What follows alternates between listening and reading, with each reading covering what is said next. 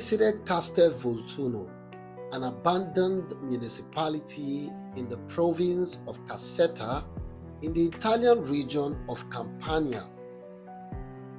Castel Voltuno is located about 35 kilometers northwest of Naples. In 2010, this town was inhabited by 25,000 locals and about 18,000 African refugees.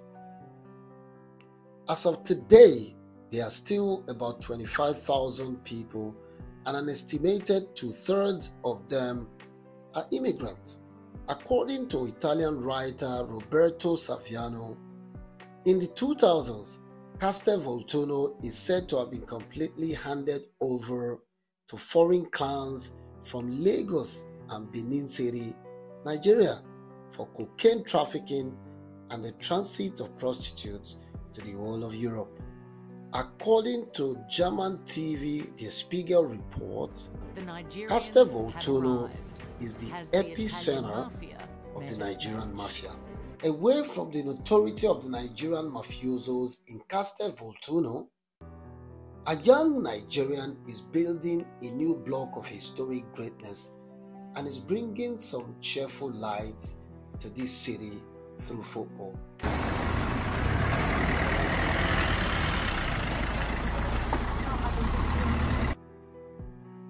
Now, the size of this image behind me of Victor Osimhen represents the size of the young man from Olusosun in the heart of the people of Napoli.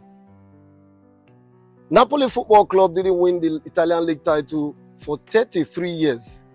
And this young man from Olusosun came to this club and he has led them to their first Italian Scudetto in 33 years. He scored 23 goals in helping this club win the title. That is the reason you see this very massive image of Victor in Castel Voltuno, a community that has a large congregation of Nigerians. This community is more like Lagos, is more like somewhere in Nigeria. As I speak to you, you can hear the voice of a Nigerian pastor coming all the way from the other side of the city, and you feel like you are somewhere in Nigeria. So that tells you the story of this community called Castel Voltuno, and with this big image of Victor Osimhen, it tells you that the average Nigerian in this community can reach for his or her dreams, because Victor Osimhen, who came all the way from Olusosun in Nigeria, has reached his dream and also helped this club to actualize a dream that they nursed for 33 years.